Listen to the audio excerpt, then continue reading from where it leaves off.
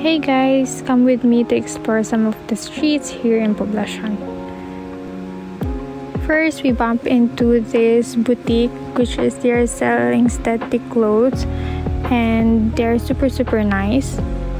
So I got this tie-dye SHYNE crop top for only 99 pesos. Some areas have street vendors, so we got ourselves kwek and fishball. Then we got our snacks here in Subway, which is my first time. The funny story about here, because this is my first time, I don't know what to order specifically, and the staff ordered for us literally everything, even the veggies. I don't know what to order. So thank you so much, Ate, for being patient with me. You're the best among the rest. Actually, a lot of Korean and Chinese restaurants around here. And we got our order. Here's for my boyfriend. I don't remember the name. And here's mine. There's no difference sa taste.